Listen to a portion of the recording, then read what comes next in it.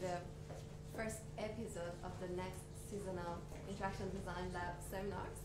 So today we have Eduardo as our speaker. As some of you might know, Eduardo is a postdoc researcher at the Microsoft Center for Social UI.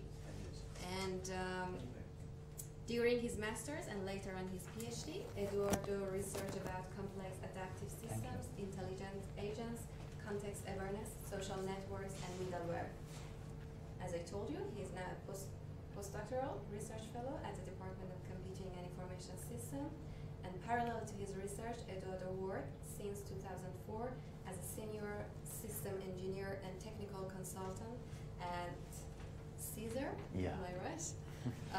Researching, developing, leading Motorola, Samsung, Campbell Electronics, and Gemalto international projects. Please welcome Eduardo. Thank you. Wow, thank you. I'm really happy to be here, and I hope we can enjoy this together. This is not a formal presentation, so feel free to discuss anytime you want to interrupt me. Today I'm going to talk about my PhD, that it's about the concept of e-learning, distance education, and I was also trying to introduce a new idea of virtual learning in space. I don't know if you've heard about it, but also we're going to discuss about this, and I will present my new strategy to support the development of distributed and context-aware education around the web. So who am I? Again, I'm doing my postdoc here in smart cities, context, intelligent agents, and related things. But I did my graduation, master, and PhD in computer science. Back in time, when I started in 2000 my BA in the Catholic University of Pernambuco, well, Brazil is here. I came from Brazil. I have to show this because Michael is always making fun of me. Where is Brazil? Where is your city? So Recife is a city in the northeast of Brazil, and this is my city. And I started with computer science, but I was always passionate by education. So what could I do, even dealing with technology? How could I mix and merge my personal interests in education and my love for technology? So as soon as I started my BA in computer science, I tried to have my scientific initiation. So I started in this e-learning new world, to me completely new. So I started studying about Moodle, Blackboard. I guess Blackboard is used here. AulaNet is from Brazil, Teledux from Brazil, Ava is from Brazil, WebCT. So basically I was trying to understand what was e-learning, mobile learning, blended learning, game learning, all of the learnings that exist. But I had also different motivation to study education, and to me it's because Brazil is one of the world's largest economies. We are really rich, but we also have one of the worst education in the world. So how could I help my country to improve this educational program? And we are always learning. The whole life is a learning process.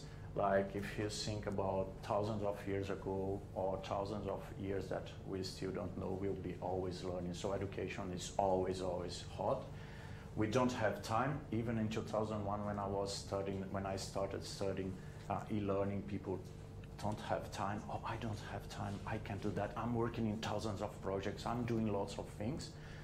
Always, we are now multitask, we do lots of things at the same time, but we also want to improve ourselves. So we want to improve our skills and qualities and what else.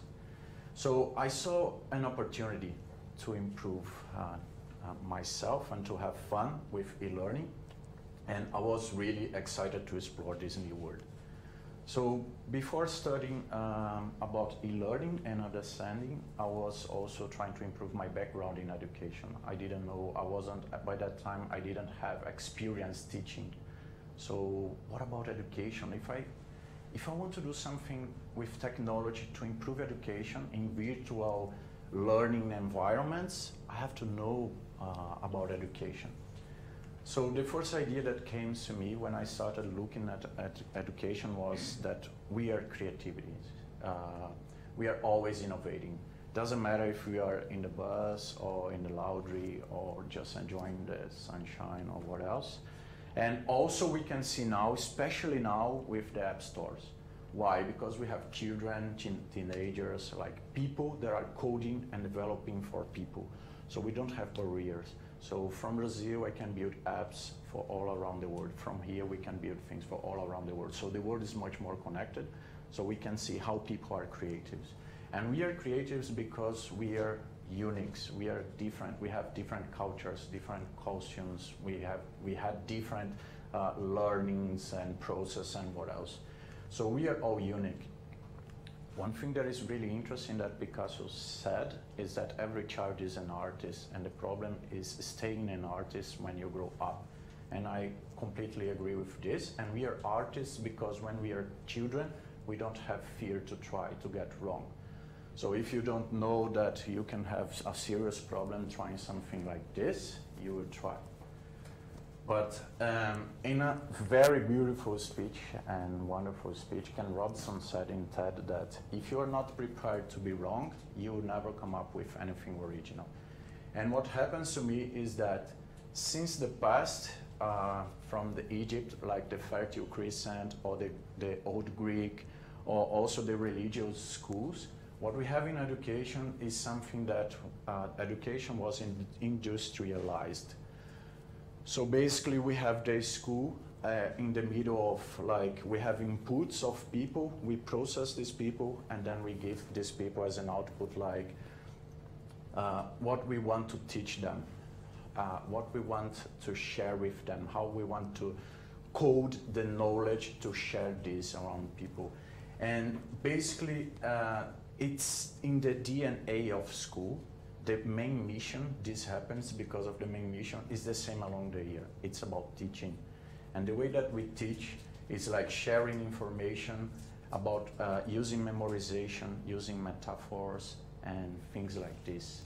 And I was talking to Carol this week, and she said, like, look, I can remember about songs that I've heard like years ago, lots of years ago, but I can't remember some of the contents that I learned when I was at school. Because it's not a big adventure, it's not exciting as is expected to be. So something that is really interesting to me is that I can see this around here. This to me is hack schooling, students taking care, feeling empowered at uni so they can share their knowledge here. And I guess that the schools are missing this. How can we empower students? Hack schooling, what is an adventure here? So in Brazil, for example, last year, something like 6 million hours of game were played every day. So there is a big effort to play game, but there is a big effort to learn. So I was studying this because I have to know what was missing in the education, what could I bring as innovation to the e-learning world. And Peter Drucker said something like, the main role of schools today is in the socialization process and not in the learning process. And if he is right, and I think he is, so this was one of the questions that came to me a few years ago. What's the main role of education in schools, universities, in all different levels? What's the main role? And also I perceived that if we are all unique, why in the school or the university we are treated as if we were the same? So if you have something different at school, maybe they will say that you have ADHD, for example. And they will not deal with you as a special education process. They will not try to excite you in a different way. They will not give you this. The second thing was that we cannot predict the future. So the world is changing in an unpredictable way.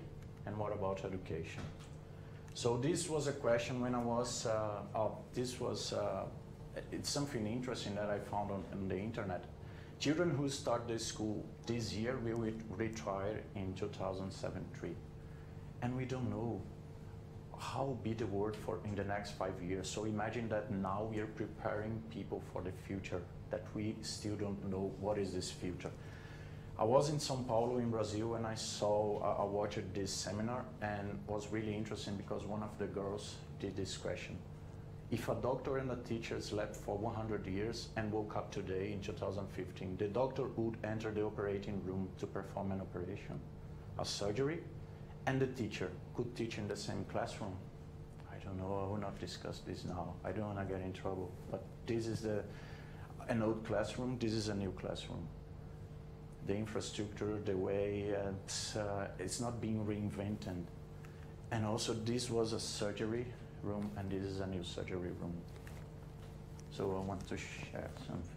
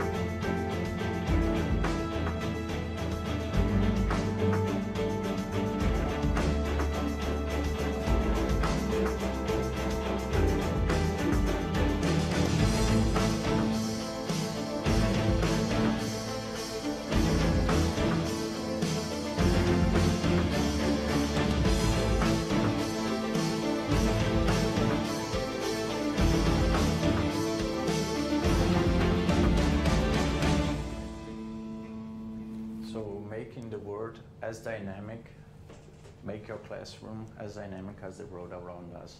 So I don't know if this is right, the English. I was trying to make it clear, but to me it's like we have to learn to unlearn to relearn.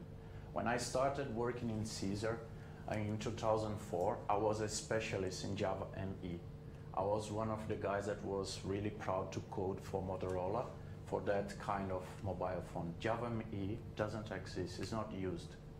So when I was in 2008, Samsung came with a very big project to us, introducing BADA, the new operating system. And was like, they spent millions of billions of thousands of these, lots of mobile device, SDK, developers, lots of things. And I was one of the guys, one of the first guys in Brazil and around the world to know BADA. I had a blog, I was a technical writer for Samsung, I was sharing this knowledge, BADA doesn't exist. So lots of time I had to learn to unlearn. Okay, I know Java ME. I don't want to know more Java ME because I have to relearn BADA. And now BADA doesn't exist. And I learned Android, and I don't know if Android will be the hot topic in the future.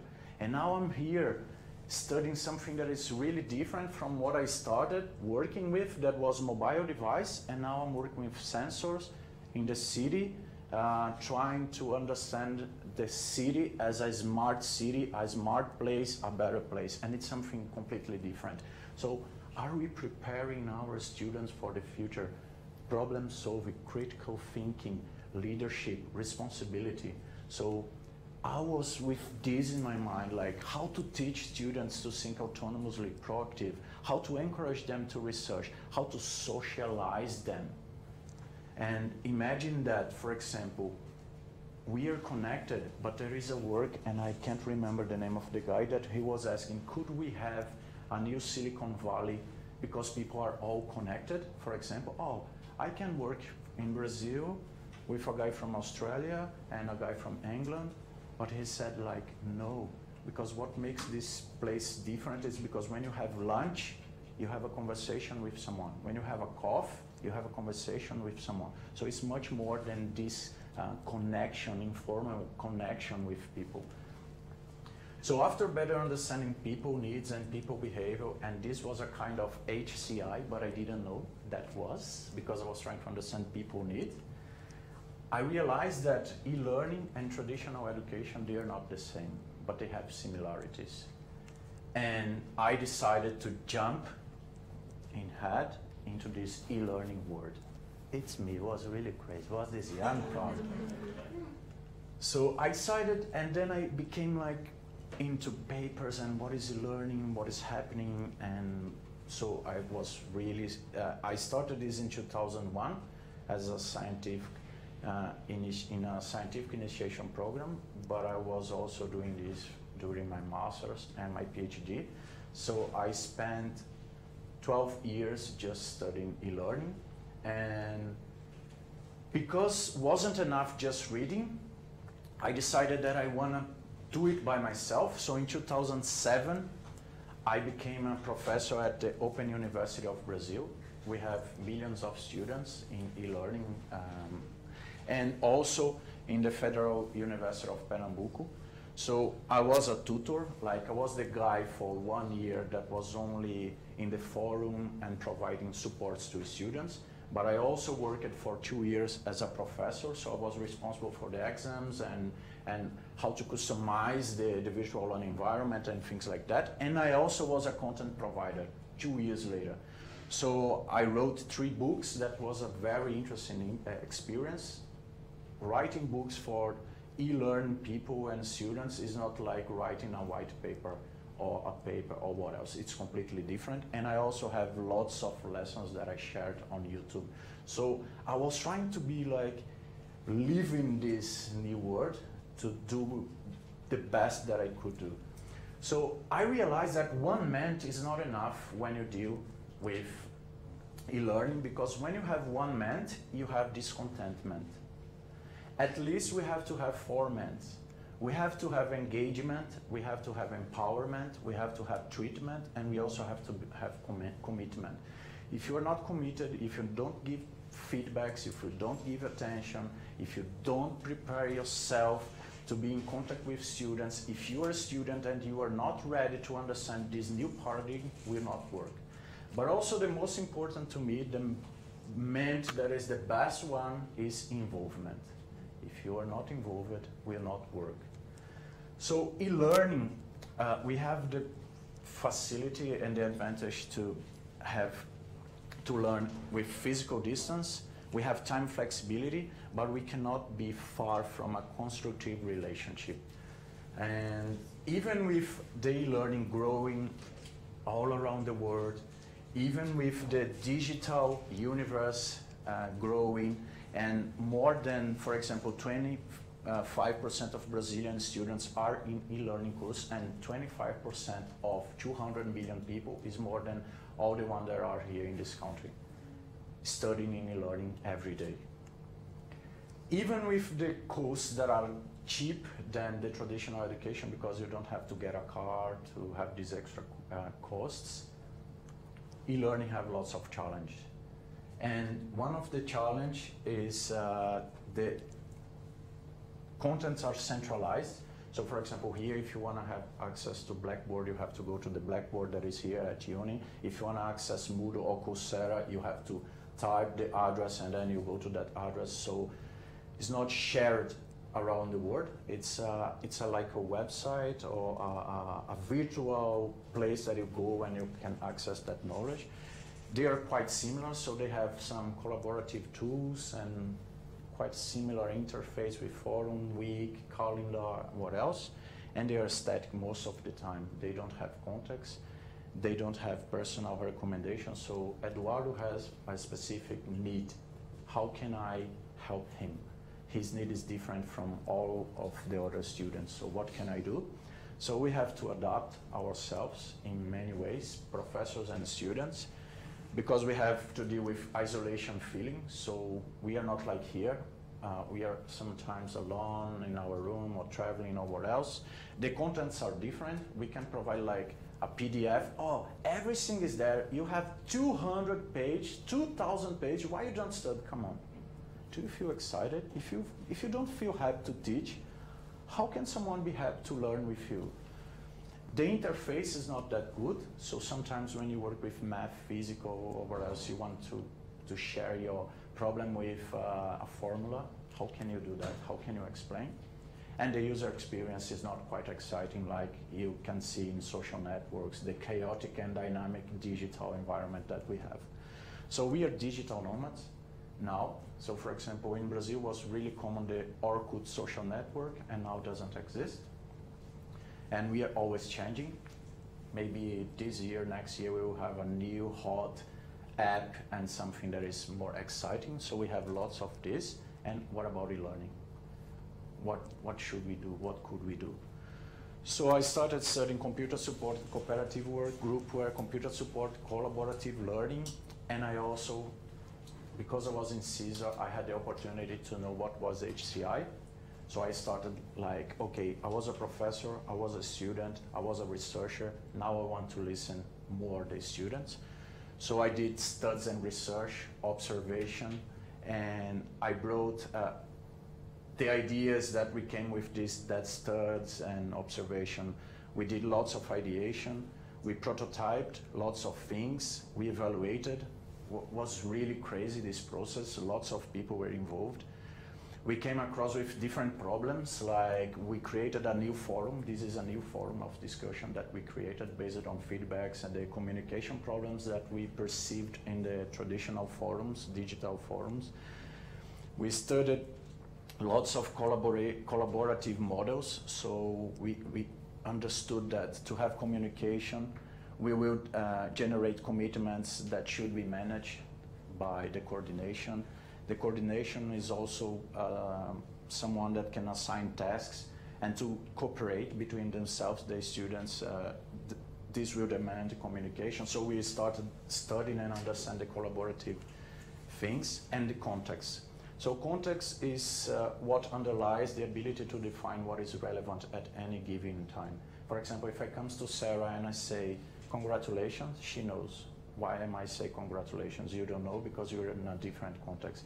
When you're typing your email, for example, if I'm trying to send an email to Frank, then I forgot to send also to Sarah and Tuong and what else, the Gmail will say just to me, do you want to also include Sarah and Tuong and John, for example, because he knows that that is part of my context. So he's treating me like as a different individual, a different person, a special person. But how can I understand people? So in this study, I decided to study the MBTI, Myers-Briggs Type Indicator from Carl Jung, that have 16 different types of personality. And I was working together with the psychology department because I didn't know what this means. So for example, what is ESTJ? I know that was like extrovert and this and that, but what it means, how these people behavior, what should I do if I have someone that is like ASTJ in my environment? So we did a big study with this, and based on this, we could identify how specific and different people could behave in the learning environments. So the idea was to identify one guy in the middle of millions of people and treat him like in a different way. So we tried to answer this: who, when, where, what, why, and how. Who was the user of the e-learning system that we were trying to create, or what else? When they access the system, where they use the system, what they do in the system, why they use the system, how they use the system. Then we came up with this first idea. So imagine that we have two different users. One of them had a bad exam score, like, oh my God, he got like 2 or 3, I don't know. But the other one, yeah, I was really good. This exam was easy to me. So we created an intelligent agent that all of the actions that happened in this virtual learning environment that was created as part of my project. I was leading this team. I couldn't do this because I was also researching my master's by myself, but this was a project that took us 1.5 years. But I built the virtual learning, the virtual agent. And this intelligent agent was responsible for any kind of interaction he was monitoring. And what he did, this is one of the examples, bad exam, good exam. So by accessing the profiles, the MBTIs, oh, this guy loves to interact with people, and also that guy. So why not connect or recommend these students between themselves? Hey, John, you know that Mary wasn't that good in the exam, why you don't try to help her? Or how to improve this inside the virtual learning environment? And also, if he realized that, oh, this guy is really bad, he's never interacting, and also that guy, but they need help. Students like this need help, and doesn't matter, even if I try to connect them, it won't work. So by himself, the intelligent agent was able to post a new message in the forum. So, hey, do you know what is this or that in the same related area? And also something that was interesting was someone that was trying to send a message to another guy, but the guy hated receiving message, but he was always in the forum. Oh, Bob is always in the forum. So why he needs to receive a message? He's never looking at the message inside the environment. So the intelligent agent got the same content of the message, but we sent as a new post in the forum. And he knew that was private to him. This was part of the framework. And as soon as he answered this, the guy that sent the message received it as a message. So in the same environment, they had different interface and different perceptions in the environment. So this was the first study that we did, the first research. These are the MBTI. So basically we had this intelligent agent that could be used on Twitter, any website or what else. But that wasn't enough. I wasn't feeling happy with that. Even being different and dealing with each user in a different way. Well, we came back to research with users, and now was with 35 e-learning students from the university that I was teaching. And then I came finally with this problem. Students do not perceive the advances in virtual learning environments or learning management systems at the same speed with which sense change in social networks or more, for example. So how to provide distributed and context-sensitive learning contents around existing internet resources on the web. So this was my hypothesis. If e-learning students can access the contents of their virtual learning course in a context-sensitive and distributed manner to the internet resource that they already know. So imagine that now, instead of going to a virtual learning environment, if you are on Twitter, MSN, WhatsApp, Skype, Gmail, I don't care. I guess that because you don't have time, because if you have your mobile now and you are on WhatsApp, why you can't learn through the WhatsApp? It makes no sense to me that you cannot access this kind of knowledge. So maybe they will feel encouraged to interact more in this resource to fetch contents of their virtual course. So that to me was like, oh, this could be really a revolution. Let's see what happened. Then the goal was to propose an intelligent framework to support the development of distributed and context-sensitive learning. So from virtual learning environment, I was trying to build something that was virtual learning space. And this was a huge change in the field. Virtual learning space to me was something like this: anyone, anytime, anywhere learning. I don't know, I didn't see this term. I don't know if you've heard about this before, virtual learning space. So basically the idea of this work was to build an intelligent agent that could interact with the student in any web environment, social network, or system, or what else. So the student, basically, if you are on Facebook, Twitter, WhatsApp, I don't know, you can think any of this, then you could be in contact with an intelligent agent to ask him about contents.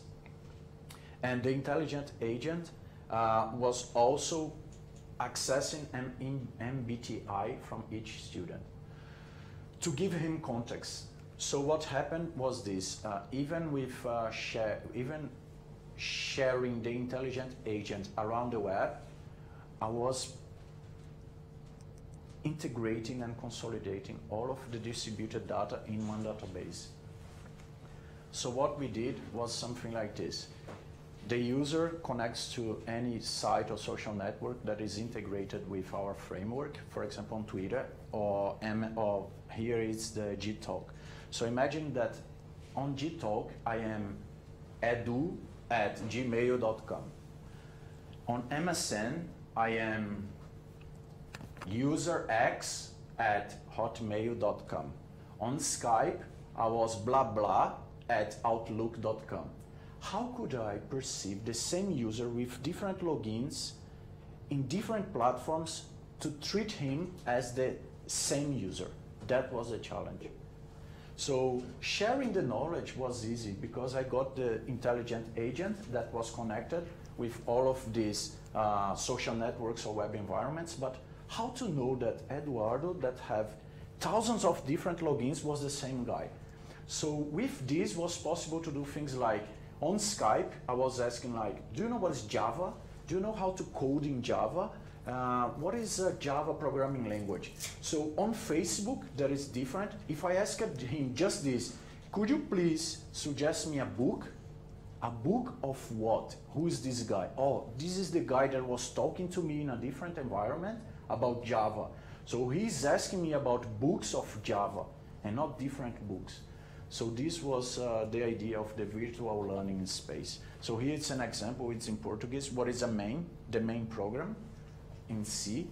And here, main. Oh, we just talked about this. Even in a different environment, he was able to perceive the same user.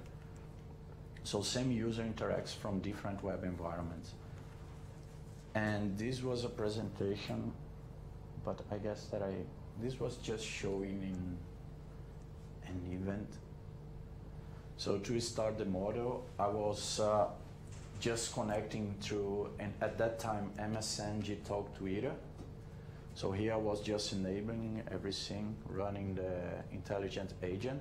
This can be applied in different domains, I don't care. This is a standalone app, so anything that I send to the agent, I will receive it back and answer.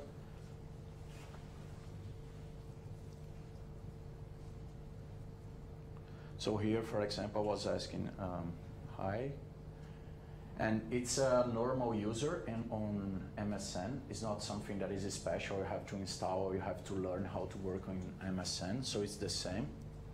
So I was integrating the environments to natural language processing, so I had to study natural language process because I didn't know how to process this kind of things. So I started communicating with the agent on MSN. What is a main? It's the same, I print screen for that screen. So when the program is started, blah, blah, he's teaching what is a main. Then when I went to Gtalk, hi, what is a main? And then he gives me the answer. But if I started asking more about main, he could perceive, oh, he's really with problems about this content. So I started like here, main, just to force something, just to make the agents think that, oh, he's really worried. And then I got back to MSN, main, and then he realizes that, oh, we just talked about this in the other environment. So everything was integrated. So this was the architecture, I'll not show this. But the idea is this, we have applications, we have a service, there is a service-oriented architecture. Basically to build this, we built an intelligent agent, natural language processing, we worked with inference engines, data interpreter, data integrator, data interoperability, case-based reasoning. The benefits is the distribution of content. I don't care, wherever, anywhere you are, like any system or tool, you can access the, for example, imagine that inside of going to the Blackboard from here, you can just type something on Twitter or Facebook or what else. Everything was integrated. I was personalizing the contents for you based on your MBTI. And I don't care if you started talking to me on Facebook or MSN or what else, and was adaptive. If you were using a mobile device, the contents were different. If you were on Twitter, because we have a restriction of 140 characters, the contents were adapted. So we had a service. And to get connected with this, you just have to implement one line of code. It's only one method. Basically, I want you to provide me your question and the environment that you are, and I will provide you an answer. So I tried this on a very old mobile phone, on MSN, Twitter, on the virtual environment that we built, Gmail, so the agent was able to receive an email and to answer to you, on Skype, Facebook, and Gtalk. So it was a strategy of doing something keep it super simple, easy to use, mobile and social. This project had almost 2 years of coding, 6 months testing, more than 15,000 lines of code, updates in lots of APIs in open source societies, and we provide this, and lots of things. Some of the results, the most used environment at that time was MSN, and also later was the Gtalk and Twitter because of the restriction with Twitter. The eight different MBTI profiles were perceived. We started a pre-test with Moodle to check how people were using and interacting Moodle, and was really low, like the frequency was really down. And then when we started our new test with 35 students in Programming 1, that was my subject at uni, and I applied survey and logs for 2 months, I had the interactions increased more than 200%. Was really interesting because, and one of the interesting things was this, 54 of all of the interactions weren't about the virtual learning contents of the course, but were about entertainment. So in the logs was really interesting because at 2 a.m., 3 a.m., there were people talking like, oh, I feel alone, my girl is not here, do you have a girl? Do you like to have a drink? Or this or that. But I was really happy with that because to me it seems that, like Siri, if you start using your personal intelligent assistant, it's because you trust, because it's a good product. So it was really good to perceive that. And what is your favorite soccer team? What was things like this and that? So it was really interesting. And because of this was a different experience, a different adventure. And almost 40% was about the virtual course. And this was really good. The average time of system use was 28 days.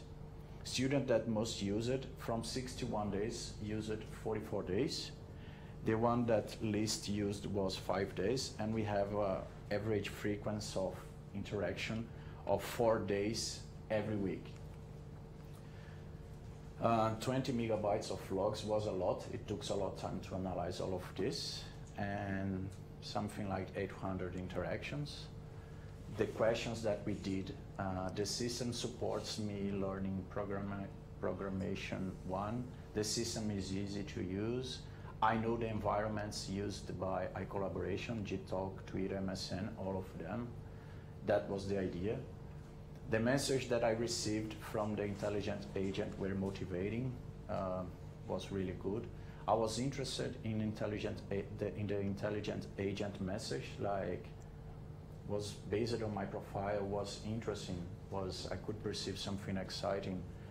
I felt less isolated with the intelligent agent, not at all. My participation was great.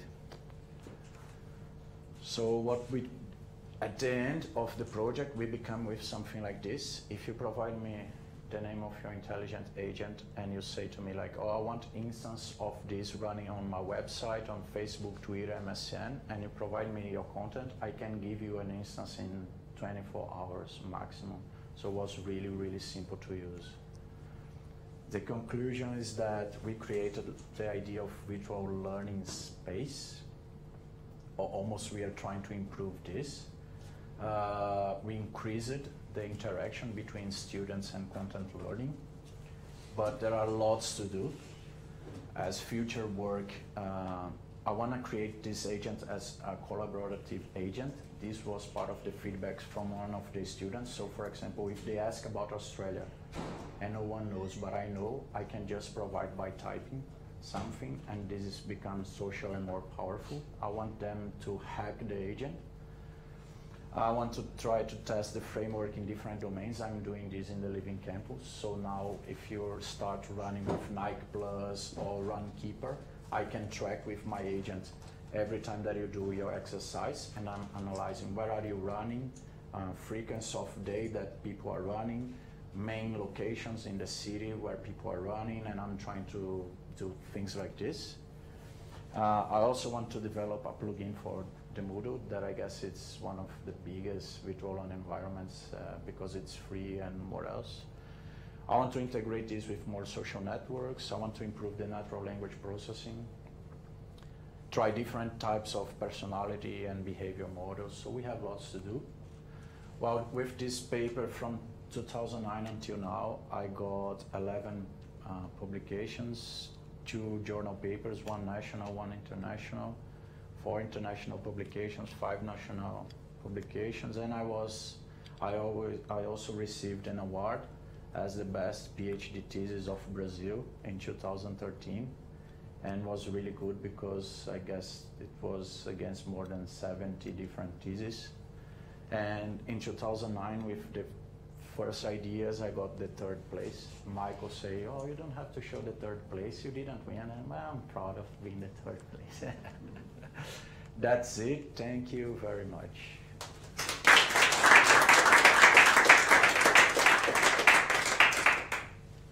Questions?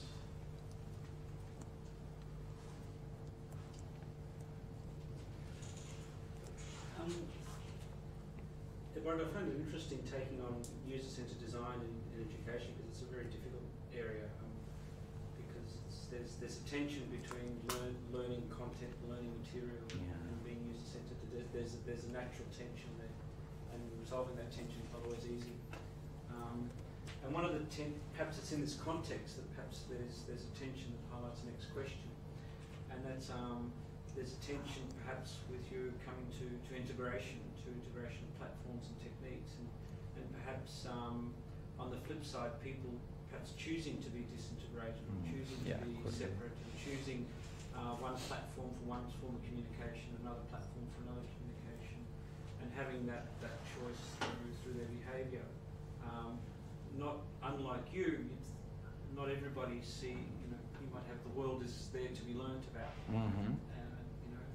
But others may want to keep their education world in a particular context and their social world in another context. Yeah. What's your response to that sort of tension, or that way of perhaps people choosing to have their platform separate? Well, the main idea was trying to avoid to do, again, more of the same to me.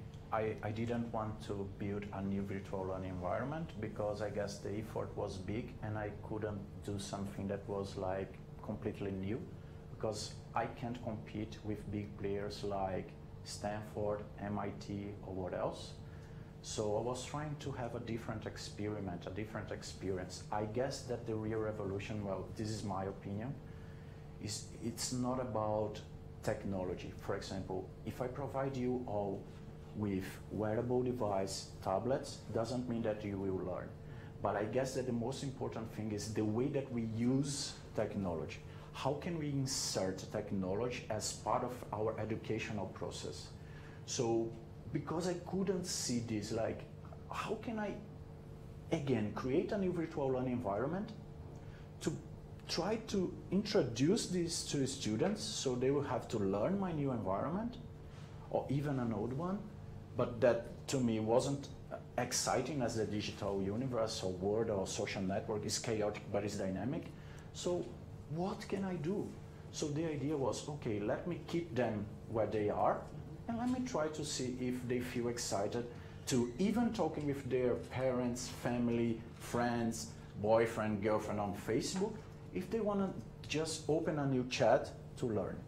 So that was just a new experiment that I didn't see. Like, it's interesting to say that I've been with this, because of this work, when I got one of the conference was in the Silicon Valley, and I went to Google, and I was discussing about this project with the guy. And was really interesting to perceive that things were really similar. People were needy about this new technology that we don't know exactly what is. So I guess that was this. I was trying to give a new use for things that people already know without introducing, because in my university there are lots of projects doing new virtual learning environments with digital TV, using, I don't know, any kind of new technology. And I was like, oh my God, I can't compete. I have only 3 years to do something, and will not be, even if I'm a good programmer, will be a minimal viable product, but will not be a product. And then that was the idea, to do something different, in a different way. Everyone was running, well, most of people was running this way. I tried to do something in the opposite way. Was exciting to receive. Did you do user studies on that work? If I used? User studies or field work? Or Yeah. And what were the findings? What were people saying about that? I have lots. It's because I don't have enough time. I'm preparing now a big journal, international paper with Michael, and if someone wants to and feel that can collaborate. Well, lots of, but again, what was exciting by that time, I don't know now, but in 2010 when I tried this 5 years ago, they felt really excited because of the interaction with the intelligent agent. So, oh, am I talking to Araujo? Really? And he's on Twitter? How it works? And then oh, look, this is like he's trying to simulate human behavior and this and that, because they didn't know about Siri. They weren't like talking to TVs, like now we have Samsung or what else, TVs that you can channel, blah, turn on, turn off. So this kind of interaction was new, so it was exciting. And also because of this, when they were on MSN, as soon as they add the intelligent agent, he came like a new contact, and hey, how are you, with really interesting and exciting message. I didn't want something boring, so the psychologist developed for us the language. Was really big this, and make the completely different in this work. Like, if I'm dealing with teenagers, I have to talk like a teenager. I didn't want to bring the traditional education experience to my agent, like a traditional informal professor. Mm-hmm. So the most impressive outcomes came from these feedbacks, like, oh, about the interaction with the intelligent agent and the way that he was providing feedbacks and answers. Okay. Yeah. In your opinion, will there be an issue of privacy to this intelligent agents come out, including Siri and all being integrated with Google, who knows more than I know about myself. So will there be an issue that too much information about our private life, about our psychological profile, will distort somewhere, which can be potentially accessed by, say, government intelligence agencies or even more dangerous people?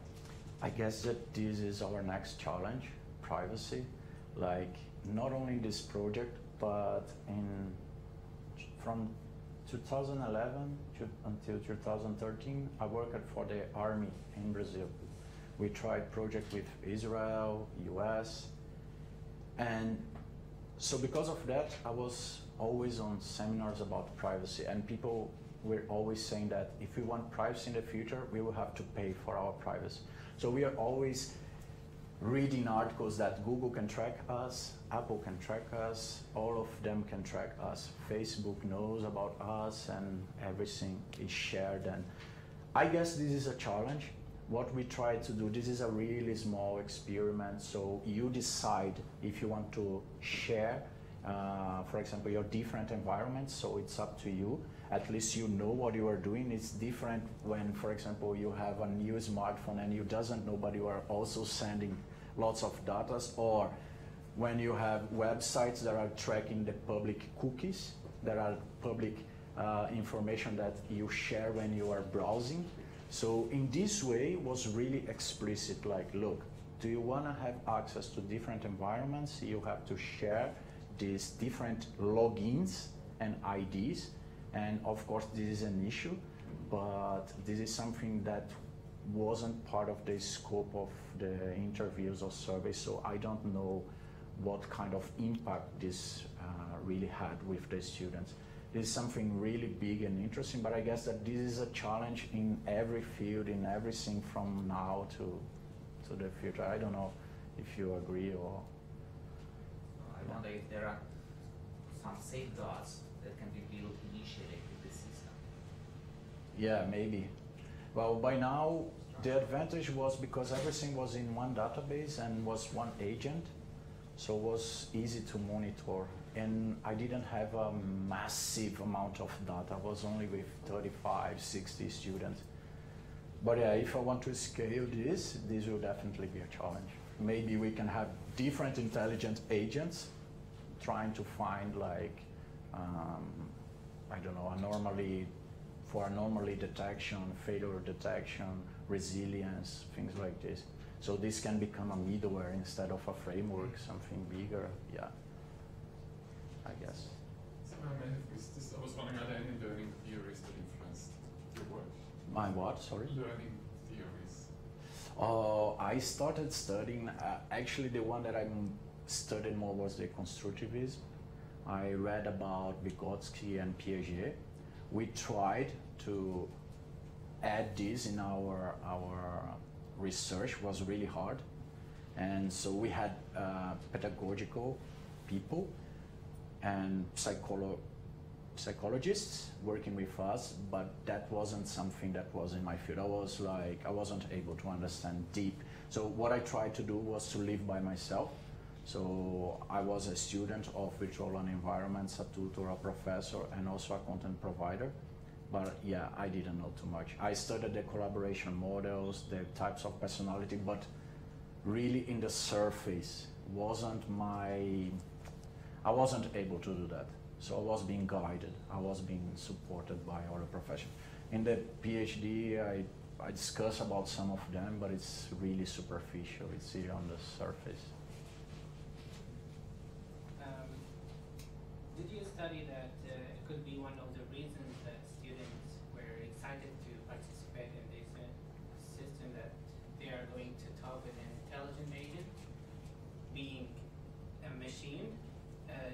Do you think that it's a good idea to run the system in a situation that the students are not aware? Yeah, they're sure. talking with a machine? You know, this is a kind of Turing test that no system has passed, but maybe comparing the way that the students interact with the system, being aware that there is a machine talking to them, or they're not giving this piece of information.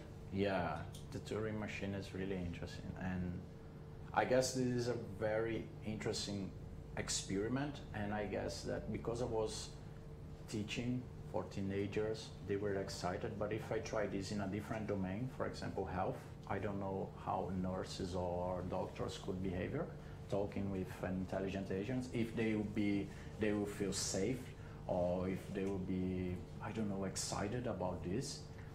This is definitely something that I can try. And also, as you said, without sharing that, maybe this is an interesting, like the Turing test, without saying them that is an intelligent agent, a machine. Yeah, let's just try to do like, well, there are lots of strategies. For example, the intelligent agent could be also a student, working in a cooperative way with other students. So instead of asking, for example, as a tutor, he could be learning with the students and discussing with the students, and the students doesn't need to know that was a machine, for example. So we have lots of strategies to explore with the intelligent agent that weren't explored because of the time. You have a question? Yeah, did I understand right that I don't know. In the sort of the final kind of version of this, the agent doesn't know in advance who the person is. So you add them on MSN or something, and then it will figure out that you've got the two accounts. Exactly. And also your behavior and your personality. Yeah. So how does it determine the sort of the MBTI? Oh, as soon as they got in contact, for example, with the agent, hi, then hi, I'm the agent, blah, blah. If you want to improve our communication, can you please answer these 4 questions about the MBTI profile test, personality test? Yeah. So it was up to them to answer. But what was interesting, and I didn't mention, for example, if you have an initial profile, ESTP, but you are behaving like a different personality, then the intelligent agent was able to update your personality. So for example, if you love being challenged with tasks and things like this, but your profile now, it's telling me that you love to read texts. And then when I perceive, I try 1, 2, 3 times and I feel that you are not excited, the intelligent agent, so he could update. So next time, instead of providing you a link or a text, he would provide you a challenge. Yep. Yeah, that was the idea. Was it actually 4 questions for the MBTI? Oh, I did the official one, more than 100. But for this one, and was in my company, but was expensive. So for this one, the people from the uni, they got was 5. I have here 5 questions. Yeah, I tried. In my case, was the same. So I was, oh my God, we don't have to pay this because we have only 5 questions, and it's really hard. And sometimes you have the same question, and it's really was really interesting to learn about this. This is a completely different word to me. I'm not able to understand what this means, but was used. But yes, in this case, we couldn't like send them, oh, if you want to do the MBTI, do this, like 100 questions. They would never do. So we provided on Twitter, or in the same system, in the same application, like the test with 1 question, 2, 3. And also, if we feel that, oh, I sent the 3rd question and he didn't answer, we could interrupt. We record the 2 first questions, and then next time we could try again. Oh, now he's interacting. Hey, can you please provide me this answer? And can you please, and then we could like complete this puzzle. So was this was a strategy to make them feel excited. Wasn't easy, but it was really exciting. This was the biggest adventure that I had. Well, thank you so much. Okay, please join me thanking Eduardo.